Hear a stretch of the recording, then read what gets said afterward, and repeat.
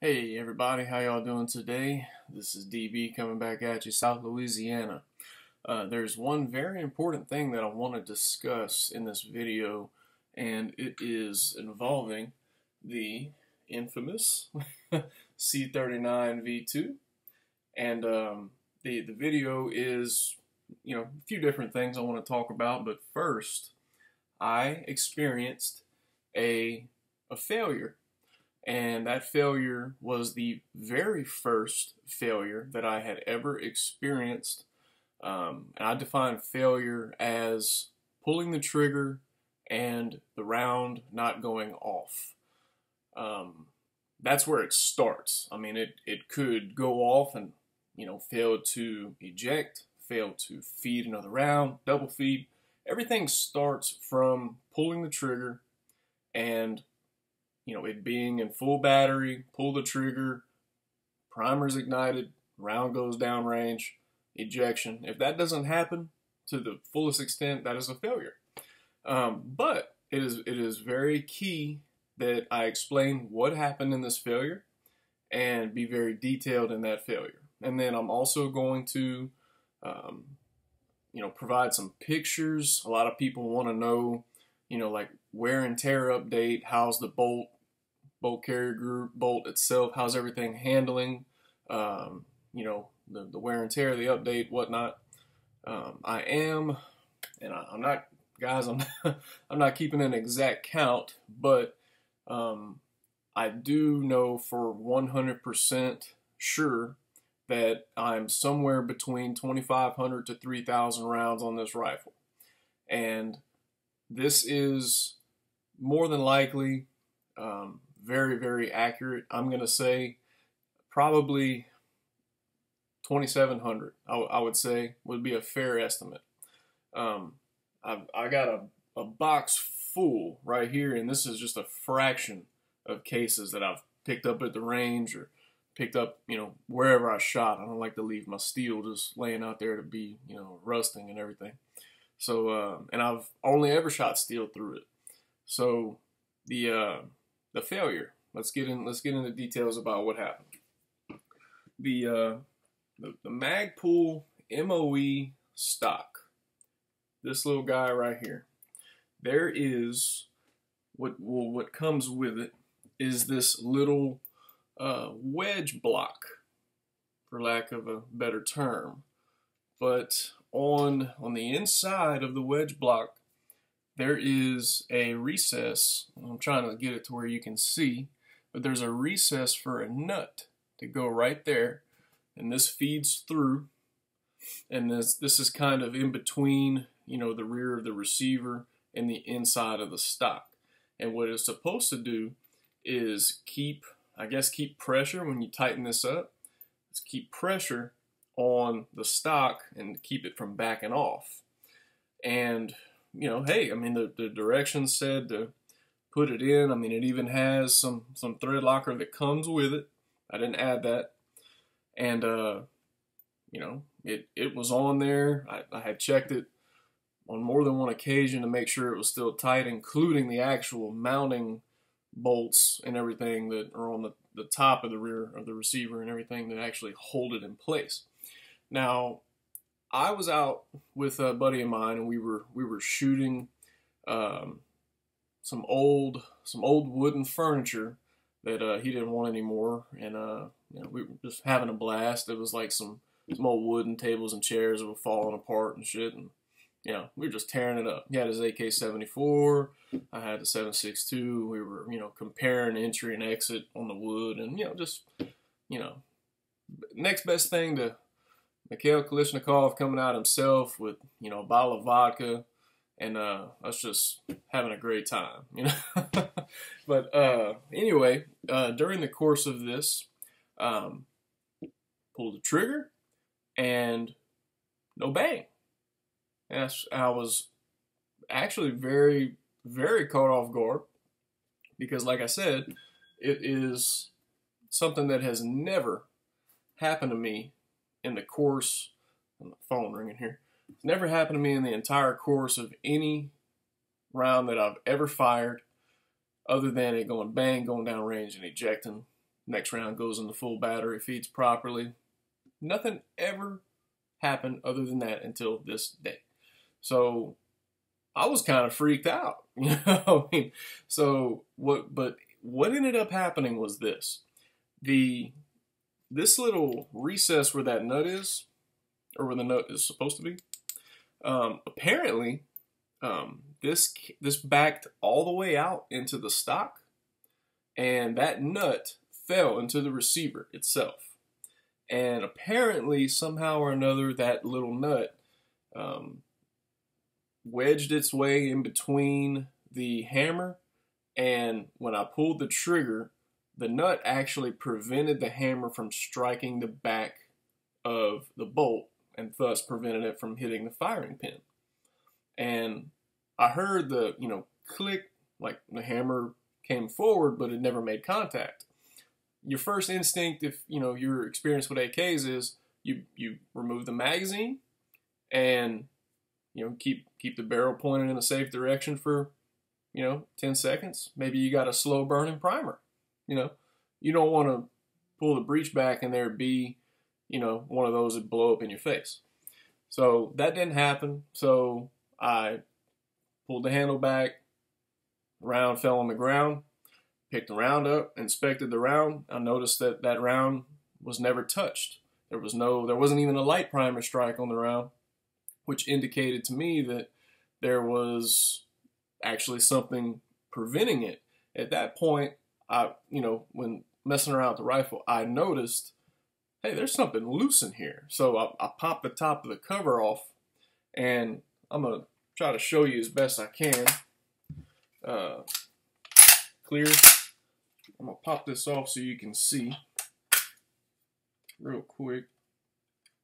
Give me 1 second.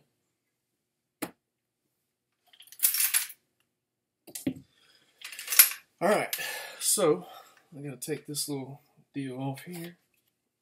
All right, so looking in through here, that is where, let me get my flashlight. See if you can see that hole right there? That's where that little bolt goes through. And if you look inside here, that is where that little wedge block sits, right there where that little hole is. So that nut came through, and actually I'm guessing somehow or another prevented the hammer from striking the firing pin like it's supposed to. And apparently when I took the magazine out, the nut fell out of the receiver. I never did recover the nut. I have no idea what happened to it. Like I said, I couldn't recover it to see if maybe it did get slapped by the hammer. I couldn't find it, looked all over, even got a magnet, couldn't find it. I have no idea what happened to the nut. And that bothers me. But it wasn't the gun's fault, I guess is the point. And, hey, I'm not an idiot. I do periodically check to make sure that everything stays tight and the way it's supposed to be. And I mean, they got a decent amount of thread locker on this thing, and it does not instruct you to use any additional thread locker, any Loctite or anything like that, to my knowledge.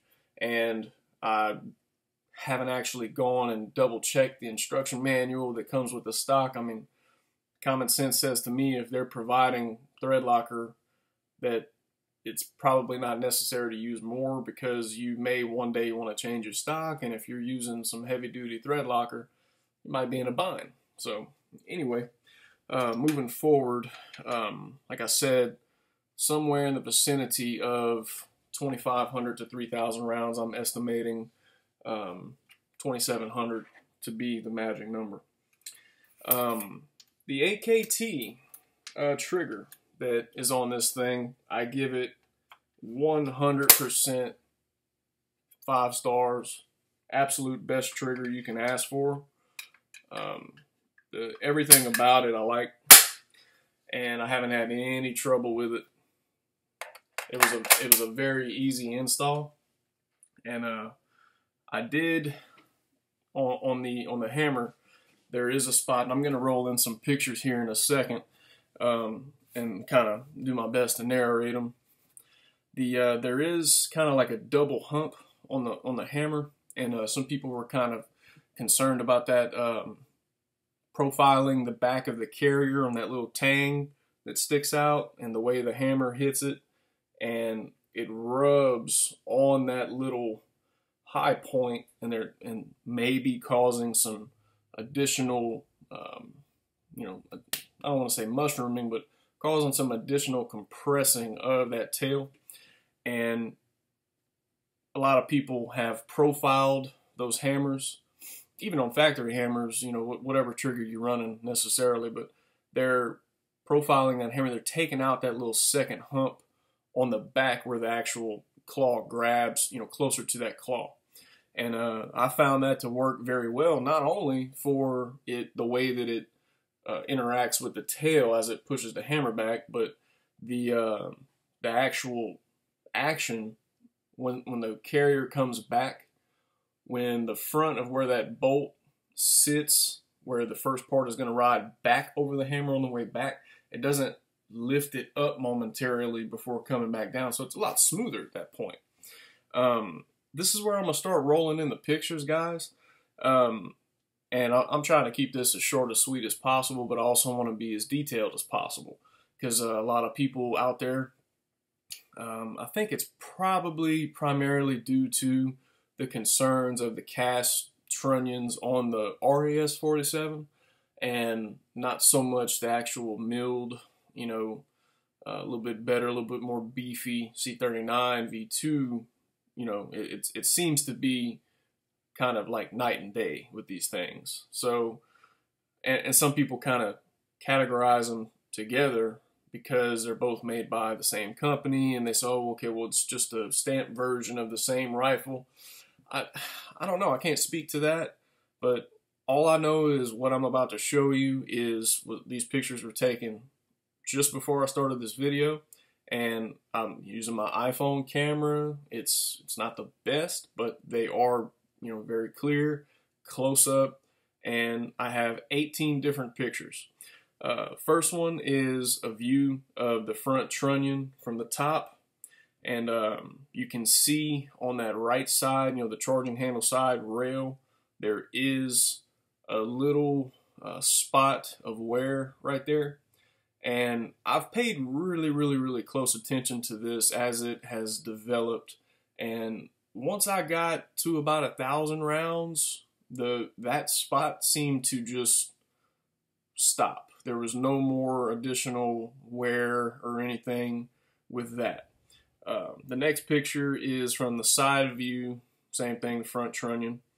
Now the other side, looking at it from the charging handle side across. There's not really anything going on in there. I mean, there is some polishing where the finish has been, over time has been taken away from, that's a lot of rounds. I mean, it's not a 5K torture test necessarily, but it is, we're getting up there for the average shooter. In not even a year's time, I've put 2,700. Most people are not going to do that, And I mean, some people will say, "Oh, well, that's totally normal." But let's be honest, most people buy these rifles and they buy one thing of ammo, they go shoot whatever ammo they have, and then that's it. They may or may not clean it.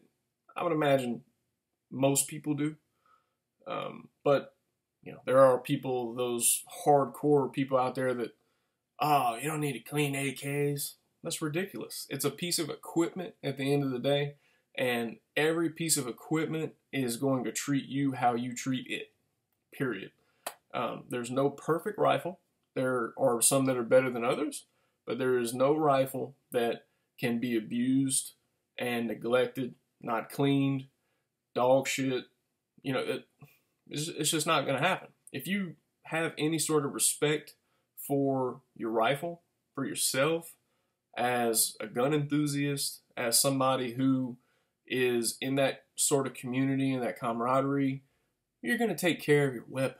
I mean, I understand the point of the torture test because you want to know what is the breaking point? What can I do? What can I not do? And those are good tests. There's nothing wrong with those tests, but they are, for the average person, unrealistic. So for someone who plans on shooting their rifles, 1 weekend a month, you don't need to be worried about a 5K torture test. Okay? And don't draw any conclusions on what is going to happen to your rifle based on a 5K torture test or whatever. If you're not going to throw your rifle into a ravine and, or run over it or do anything like that, then you don't need to worry about it. It's entertaining to watch, and like I said, I understand the reasons that they do that test, but it's not for the average shooter to worry about and to really be concerned about. Okay, so moving on in the pictures, the front of the bolt, and it's kind of an angled view. Let's see, yeah, the bolt face, the locking lugs, piston head, and there's some polishing, and there is some wear that you can see on the bolt. And yeah, there is some wear, but looking at it, seeing what it looks like, and then actually putting in a no-go gauge and checking the headspace, those are two totally different things. I can look at the bolt and say, oh, it's wearing out. But if it still has some pressure on, checking headspace, if it still has some pressure to close on a live round or a go gauge, and it does not close on a no-go gauge, well, it really doesn't matter what it looks like. I mean, if it's headspacing properly, then it's safe. I mean, that's the overall thesis, is that the gauges, and you use multiple gauges to be 100% sure, but don't worry about what it looks like. Worry about if it headspaces. That's the main concern. And I think that kind of falls into the other thing that I was talking about, is that your average person doesn't have a set of gauges. So they're judging on what they're seeing, and then they're comparing that to, maybe what somebody else is saying, and then they think they have a legitimate problem, but maybe they don't, and the only way to really know is to check your headspace. So moving on with the pictures, the tail of the carrier, and then the kind of an overall picture of the finish. One thing I will say is I haven't found, as far as I know, a rifle with a prettier finish. I mean, this rifle's finish is beautiful, and it's held up extremely well. Here's the a close-up of the left side, where the rail mount would be. I'm not a fan of those. I haven't gotten one. I don't see the point with the Texas Weapon System cover rail. Kind of pointless. The MOE stock, the stock is holding up really well. Like I said, the only issue I had was the fact that that little wedge block nut either backed out or broke. I honestly don't know. I mean, the bolt is okay. So I'm assuming it just came loose somehow, some way, which is kind of remarkable. I mean, I don't know how that happened, to be honest. Maybe it's my fault, but I know that I do check tightness. I'm not an idiot, but I just find that amazing that even with that thread locker, that fucker backed all the way out and actually fell into the receiver and caused a malfunction that otherwise would not have happened. I actually took that same round that failed to fire, put it back in, and fired it, no problem, after that happened. So, and continued to fire the rifle beyond that, and still have not had an issue since. Looking at the handguard, the gas block, the pins, the front sight, the right side of the front sight, gas block pins, all the pins are beautiful. There's no issues with any deformities or deformation anywhere. And the actual, safety side, charging handle side of the entire rifle. The The last picture is a look kind of from the side at the mag release and the mag well, and you know, again, some of the finish is wearing off on the actual top part of the mag release button where the catch is that actually locks. You know, when you hear the click. But that's going to happen. I mean, I do have quite a few steel mags, and I'm assuming it's, you know, from those. Last but not least, this is the part that, really the only part that matters, is the headspace check. And what I use, or what I will use, is an unfired cartridge with the projectile removed. This has not been fired, primer still intact. And some people say, well, why would you use that? Fair question. I feel much safer about checking it with a live round without the projectile present. Common sense, you know, no powder. Yeah, there's a primer, but to me, that's okay. I mean, you can do whatever you want. A go gauge would be a little bit easier, but the issue I have with go gauge versus actually using a live round, not a live round, but an actual cartridge, is this is going to give you a more realistic headspace because it's actually, you know, sitting in the chamber a short ways, and this is what you shoot. You don't shoot go gauges. So I just feel like this is a more, for me, look, hey, everybody's going to have a different method. Some people use the tape method. Some people, you know, just use the go gauge. Some people will go as far as taking out the extractor and the firing pin and still use a live round. I understand all of those ways are valid, and there's nothing wrong with any of those ways. This is just my way of doing it. And I'll also have a no-go gauge right here. Not sure how well you can see that, but right there, no go. Okay.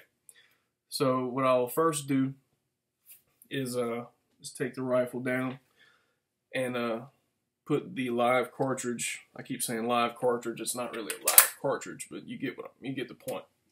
Okay. Clear. Break it down. And it's good to use the bolt and carrier together because you can get a better idea of how much pressure it really takes to close or not close on the gauge or what have you. So take this out, and first things first, take the live round, and what we're going to do is, it's kind of tricky, but what I do is I actually put the carrier in and I get it just past the ejector on the inside to where it's sitting about right there, and then you can insert that cartridge from the bottom, and then you can check that on the live round that way. And it's not the easiest thing in the world, but it's pretty much the only way to do it. So I got it in there. As you can see, it is riding with, and it's underneath the extractor claw. So the game is on these is it should take somewhere between 0 and 30 pounds of pressure for it to close on a go gauge or a live round, okay? Now, without a force gauge, that is impossible. But what I do is I go ahead and I take it, and I just, with one finger, pinky pressure on the very back of the receiver, the carrier, and I'm going to push until I actually feel that there is some pressure. Okay? This thing's not just going to fall in under its own pressure like it would if there was nothing in it. So then you want to just guess, you know, how much pressure does it take? And it takes some pressure. Again, pull it out. Stops right there. You can see my finger bending. There we go. So it does take some pressure to close, which is a good thing. You want some. If it was too tight, you really have to force it in there, and that's, like I said, it's impossible to know without a force gauge. So take that out, and now we're going to go for the no-go gauge. Make sure you can see. CIP no-go. Right there. This one's a little bit easier because it does have the slot cut out so that it can bypass the ejector. Put that in there. Line it up with the slot in the bolt itself. And there we go. Put it on back in there. Okay, here we go. Now we got the no-go in there. Got a good seat against the bolt face. And we're going to go again with the pinky, because this is not something you want to force. This is not something you want to try to force in and make it happen. You know, you're just going to go until you feel it. Right there. And you cannot push this any further. Just so you can get a good look. There's all this gap. Turn around, maybe you can see it better from the other side.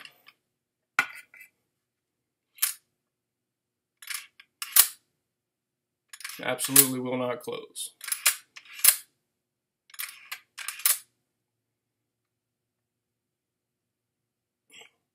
It's not going in there. So this rifle is still 100% good to go. And I would not, judging on looks alone, obviously, that is not what you need to be concerned about when it comes to your Headspace. You need to get a gauge.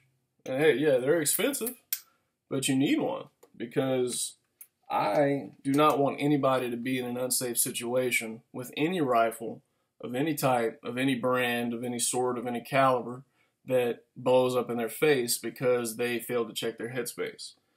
Some people don't even know what Headspace is, and it's really not their fault. You know, it's just the average person is not even concerned about that because they don't shoot it enough to even bring that up in their mind. So, you know, it is what it is, but this video is really just to try to show for probably, I'm not an average shooter. I'm an above average shooter, but by absolutely no means am I a professional gunsmith. I am not a, you know what I'm trying to say. I'm in that medium area where I'm not a casual shooter, but I'm also not an expert. I'm not a gunsmith, but I'm aware of a few things. I know what's going on, and I want to share as much information to the average person that I possibly can with regard to these rifles. And that's really what it's all about. That's my only focus, my only concern. And if I helped even one person, hey, it's worth my time. I know that I'm looking at the timer. I know this video has been kind of long, but I really do appreciate everyone that is watching and that is getting some good, healthy information out of it. So if anybody has any questions, which I'm sure there will be, please feel free to ask in the comments. Be respectful. You know, there's no need to criticize anyone in the gun community for whatever reason. You know, ignorance is healthy. Sometimes it's opportunity to show someone. It's not an opportunity to bash them because of, you know, them not knowing.